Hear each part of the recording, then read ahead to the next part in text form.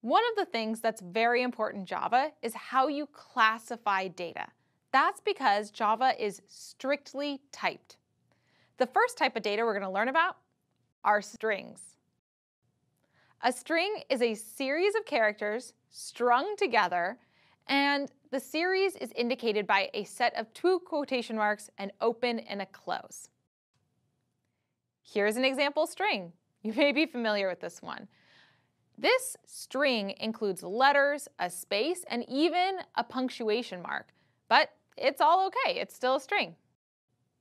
This is also a string. This can have numbers.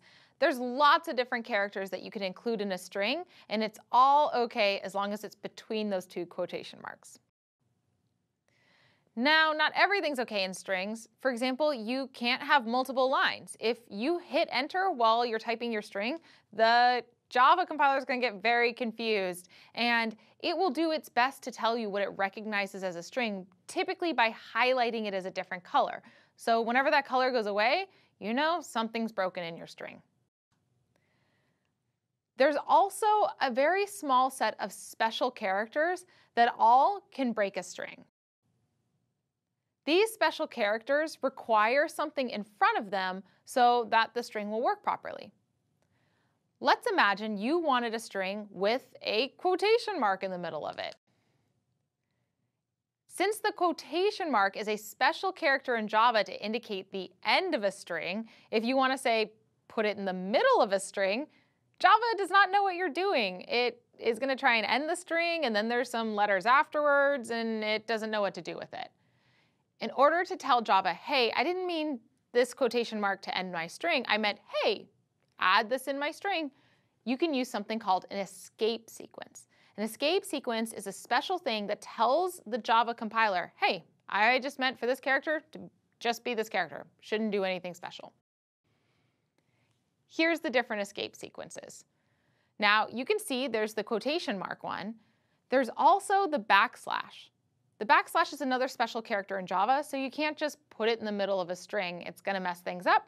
But the backslash is itself the escape sequence character. So as long as you put the backslash in front of the quotation mark or in front of the backslash, they'll print as if that escape sequence wasn't even there. Also, I lied before. You can have multi-line strings. You just can't do it by hitting enter. You do so by adding a backslash and then an N, and that will translate into a carriage return or like hitting enter on your keyboard in the middle of a string. You can do the same thing with the backslash T. That adds a tab. This is called a println. A println is how you give output to the console. It requires the words system.out.println, and then we pronounce it println.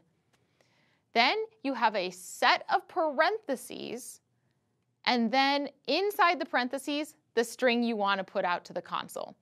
And because it's a string, you need to put it in between quotation marks. So this example println is going to print out your string here.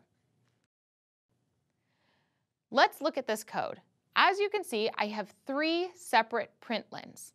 Now, the cool thing about the println is that what it does is it produces your string, and then it's like it hits enter at the very end, and it starts a new line. So the results of this code is this output, where you have those 3 strings all on 3 separate lines. This is an empty println. It's exactly the same as before, but there's nothing in between those parentheses. This is going to produce an empty line.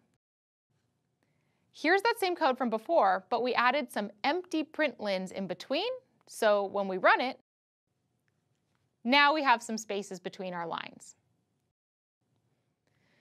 There's also something called a print statement, no lin.